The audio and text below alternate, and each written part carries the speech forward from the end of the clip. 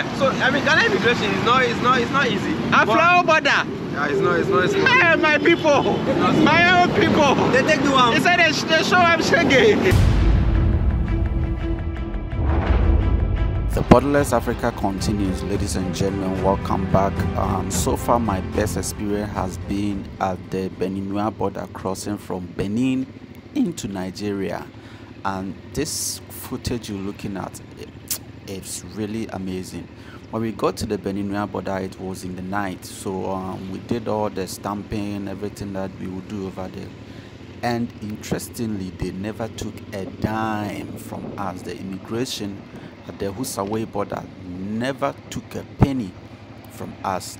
And at this point, we didn't know where to go, so the police, we went to the police station, and this is the police car escorting us, looking for an accommodation for us. It is so inspiring.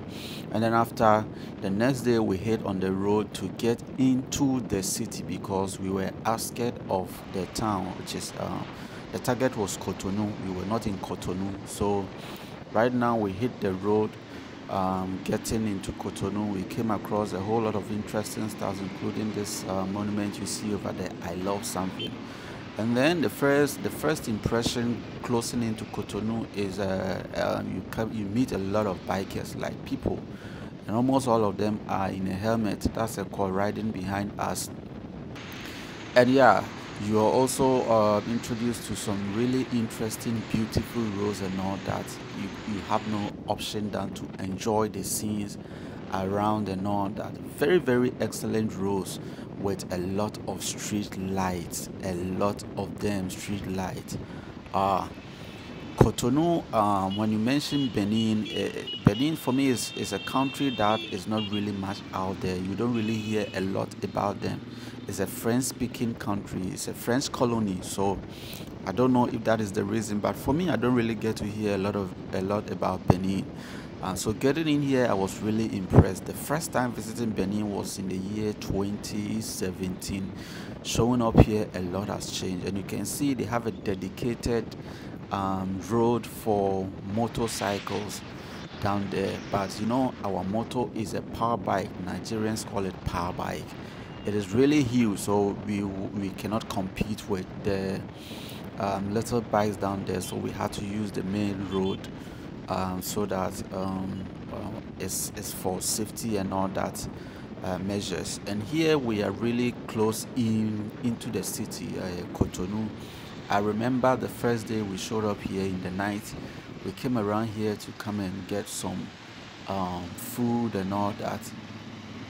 Yeah, so it really gets beautiful closing in from here to a place called the Amazon. I remember we used this place to that place, which I'm going to show you very soon. But yes, you were introduced to some really greens.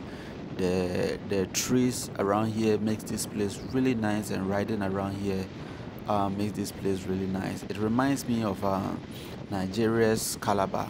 Oh dear, that is a city I would so much love to visit again. But now it's Cotonou, so here is a place where a lot of people sit to. I don't know what really happens around here, but you can see so many people are sitting around here taking in fresh air and all that. And then traffic. Then you get introduced to another roundabout. Benin is a country, Cotonou in particular is a country that has really huge roundabouts. Yeah, they have really huge roundabouts. So that was one.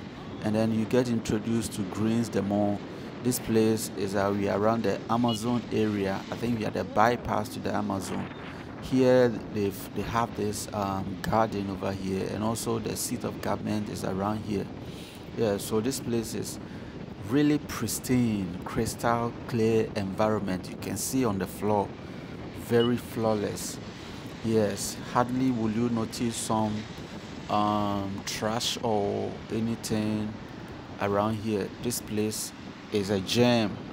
Like I'm saying, that the first time I visited here was in 2017, and this place wasn't like this. So coming around here are amazing. And then we found Judges was a savior.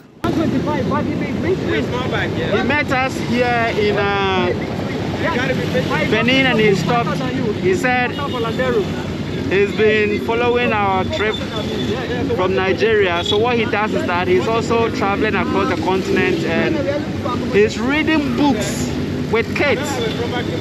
So he will get to every country, he will stop and try and gather children and read books with them. This is so nice. Okay, what do you do? What do you do?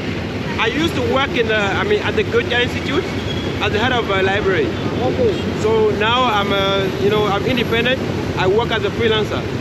I do like a lot of project management, and I also have a farm. I'm just coming from a farm like this. Right. So this is my my working material. Perfect. But yeah, let's go and then chat. Let's go. Yeah, he's going to take us to his house. Amazing. Okay, he's giving accommodation. We go to his house. You know, we actually roaming looking for an accommodation and we met a guy. He said we should follow him to his house. We can go now. So that he'll give us an accommodation. This is so nice. That's it. So that is it. We're riding to George's house, of course, doing what he likes to do best, standing on the bike and moving, closing in, trying to beat some traffic and all that. That's George's on his Valadero 125cc. It's not really a big capacity engine, but it is serving him really well, and we cannot really be grateful to George's for the accommodation, the hospitality he gave us. I'm going to share with you a lot of stories about George's in the subsequent videos.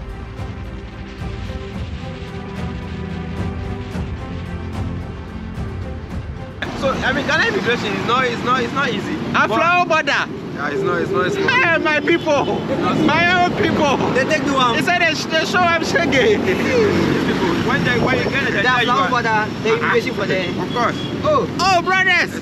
But this particular trip, as we had a course, they understood what we were doing, what we were doing. So for 30 years. For Cote d'Ivoire, we explained everything. This guy is like, no, they don't. In fact, they took like 5K for no reason. 5,000 sefa. 5,000 sefa. That's a lot of money.